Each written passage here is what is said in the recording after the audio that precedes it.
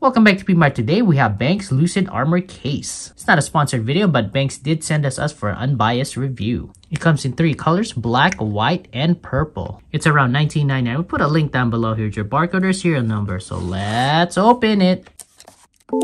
There's no manual or paperwork inside. All we have is that nice frosted case. This color would go hand in hand with your space black iPhone 14 Pro Max. What I like about frosted cases is that you don't necessarily have to worry about fingerprints, and you can still see a little bit of the color of your phone.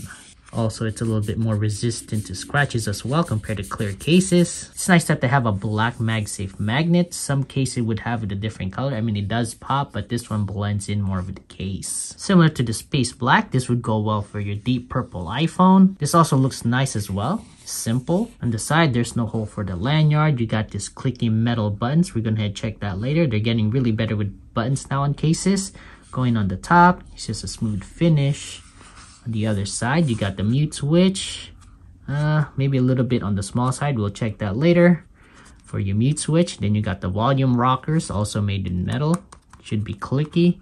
Going down here, it just says made in China. Now at the bottom, you got your lightning connector. Also the speaker cutouts. That's nice. One is bigger than the other, so that should match the phone. And one thing we always check, we press this down. That is strong. It's not flimsy, because usually when you're putting it in your lightning connector, in and out in time, this might rip. So this one is not flimsy at all.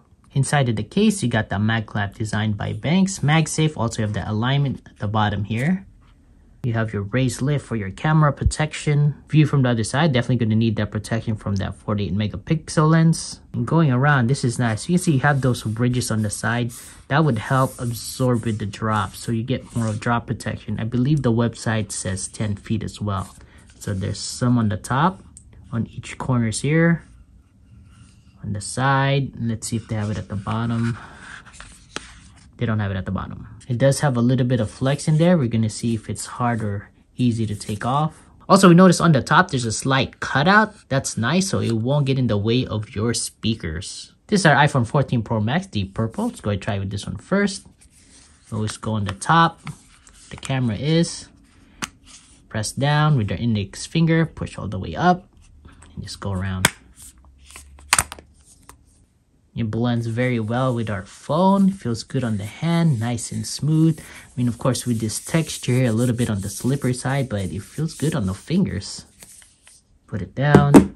Yeah, so there's gonna be times that you might slip. Let's check out the buttons.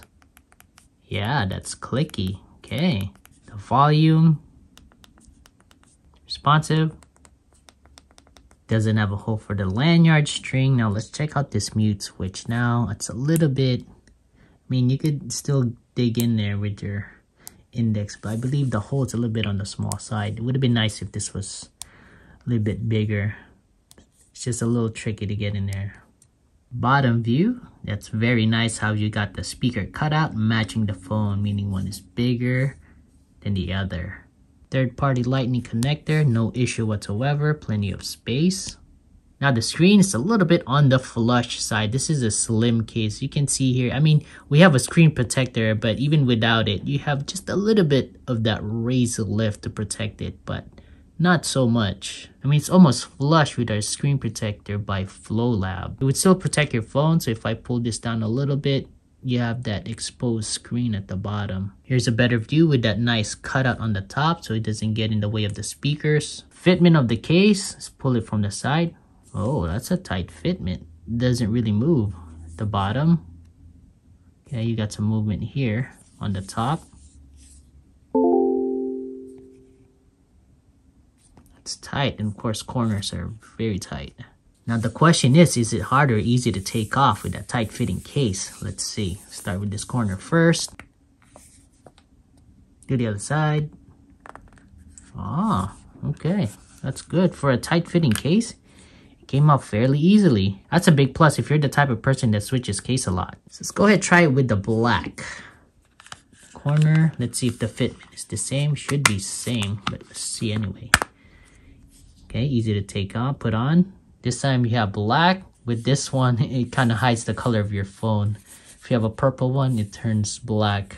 I mean, it still pops out on that camera. I mean, I guess that's nice. Got that deep purple popping out. Buttons the same, clicky. Just a quick look around, matching cutout stickers. You have the cutout on top, and on the screen side, you have a slight lip protection. Checking out that camera bump on the side. Is it high enough? Okay. It's going to protect your lenses. Here's a view on the top. Yeah, it's high enough. Just on the side here. Got the Benks name on the side. This one actually looks nice as well. Now, not sure if this affects you guys that much, but you do feel a slight bump here compared to other cases where it's like flat smooth. This one you can kind of feel where the magnet is because it's a little bit raised. Let's see if this one's easy to take off as well, because the purple one was good. Yeah, came off. There you go. Save the best for last. We gotta check out that magnet strength. Now this would make it or break it just based on the magnets alone. We'll see how much of a hold it has. Let's put on the purple one. We got the speaking MagSafe grip here. Now it also depends on your accessory. This one has decent magnets. Let's try it on this one. Looks actually nice with this because of the matte look. See? Yeah, that's about your above average MagSafe. That's good. Now with regular hold, you'll be fine. Let's go ahead and exaggerate this already. Okay. Twist. Random. Let's just see what it takes to take off. There. This is all just preference. How does it compare to other MagSafe cases? We have to talk a little bit on the low end. This is Apple's official leather case. This is good. Anything above it's even better. Then we have Rhino Shield, which has the strongest MagSafe so far. Benks stronger.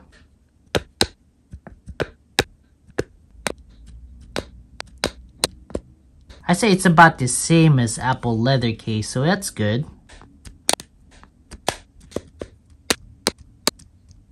Rhino Shield is stronger. So Benks goes here. So good magnets. Is it light or heavy? That all depends on the person. 38 grams. Leather case 32 grams. 54 grams. Benks at 40 grams. So Benks goes here. Let's just try a couple of MagSafe accessories. Got your pop wallet.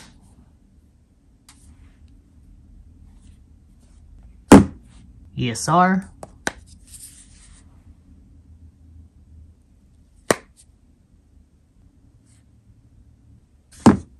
Apple's leather wallet.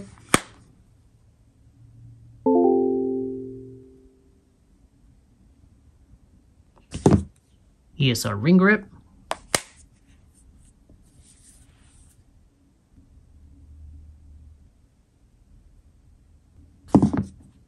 Anchors.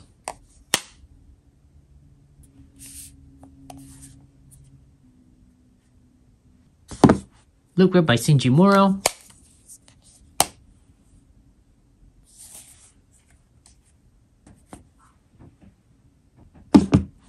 Rhino Shield Max grip.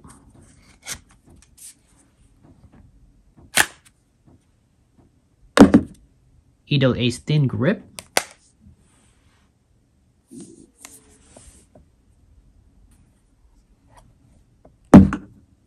And Super One magnetic base.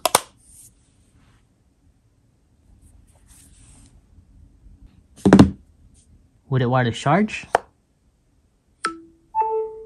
So what MagSafe accessories do you guys put on your case? And which colors do you guys prefer, the purple one or the black one? Just an FYI, as soon as you start using MagSafe accessories, you can see a little bit of scratches around the ring. So the more you use it, have more scratches. But this case is nice, tight fitting, feels good to the touch, good magnets, and budget friendly as well.